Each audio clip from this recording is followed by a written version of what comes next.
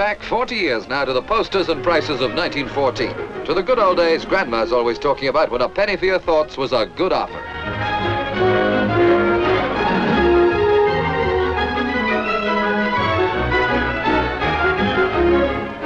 Promise the modern youngsters a penny a week pocket money and they'd probably go on strike. But in the days of this Tin Lizzie and old-time barrel organ, it was worth doing the errands for a penn'orth of spending power.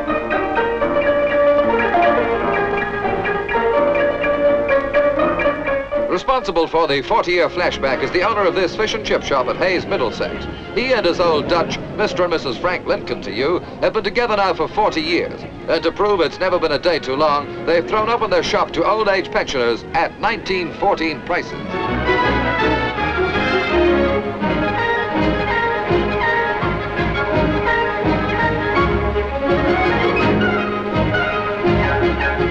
Frank expects to serve something like 1,500 suppers at 3 halfpence a time.